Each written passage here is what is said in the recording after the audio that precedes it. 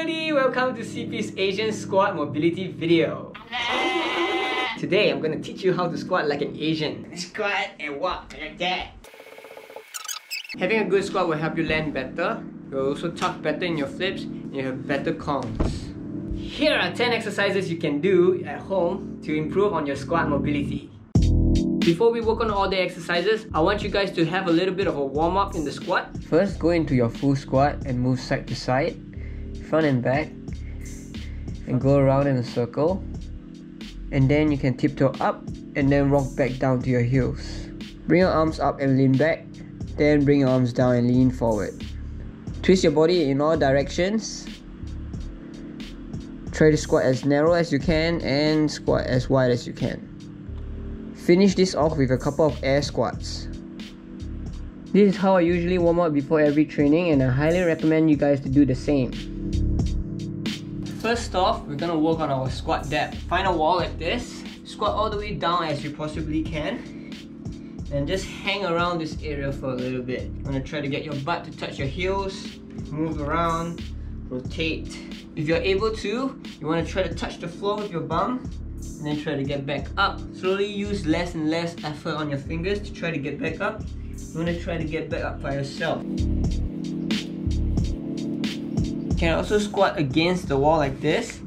Bring your heels back and then tuck your knees towards your chest while trying to get a good stretch out of it. Ankle dorsiflexion stretch. You want to lean forward as far as you can. Push your knees down with your elbows and try to get your knees as far forward while keeping your heels rooted to the ground. Ankle dorsiflexion is super important in the squat. A lot of people can't squat deep because their ankles are not flexible enough, so make sure to do a lot of these stretches. Squat bows. Start off like this.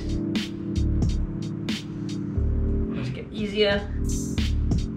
Squat bows works a lot on your lower core strength and your pelvic mobility, similar to the pancake stretch. You should be actively driving your body close to the ground while keeping your heels flat. Squat pushes. Being able to open your knees as wide as possible helps you go deeper in the squat.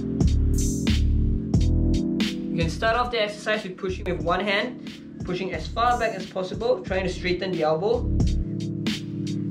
The second part of the exercise is where you have to open the knees as wide as possible without using your hands. It's okay if you rock to the side of your foot when you do this exercise, so you can go a little bit further back. If this exercise gets too easy, try squatting wider and go as low as you can, and then start doing the pushing again like this. Next exercise is the 90-90 squat.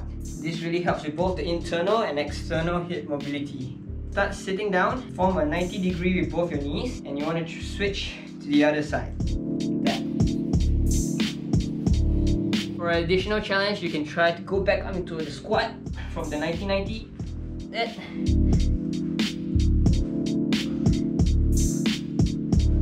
The narrow squat. Feet together, knees together, go all the way down.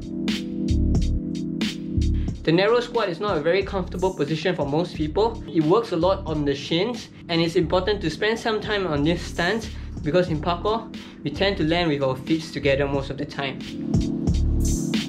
The hip flexor stretch. This is a super good way to get a good stretch in the hip flexors. This elevated position allows you to go really deep in the lunge.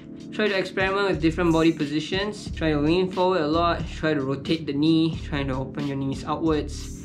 And also, while you're at it, don't forget to stretch your glutes as well. Up next, the Cossack squat. The Cossack squat is a really good way to work on unilateral movement, meaning you're using one leg instead of two, and it's usually easier to go deeper in a squat with one leg compared to two, and it also gives you a good hamstring stretch on the outstretched leg. You can do the Cossack squats in many different variations. One of them is when you keep your body really close to the ground. You can also use your hands to assist you at times. You can also challenge yourself by keeping your back straight in the Cossack squat.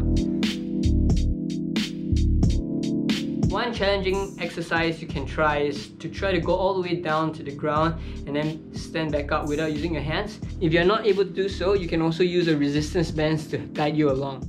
Overhead squat. The overhead squat is a really good way to test your thoracic mobility. Having a really stiff upper back can limit you in a lot of motions, and being able to squat with a straight back is super important in terms of keeping your lower back safe. You should be able to move your arms up and down in the squat without losing stability. Experiment with different grip position overhead. You can start off with a wide grip for a start, and then go narrower and narrower.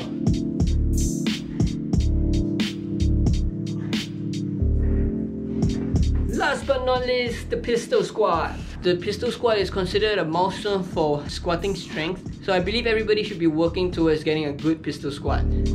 Brian Ford made an article about the pistol and the shrimp squat, and he covered a lot of specifics of the exercises in the article, so I'll link it in the description below. For an additional tip, learning how to do a back squat with a barbell definitely made me a better, much more mobile squatter than before. And that's all I have for today. I hope you learned something. I'm actually conducting weekly online classes on the topic of hip mobility and strength. So if you're interested to find out more, click on the link over here, like right here.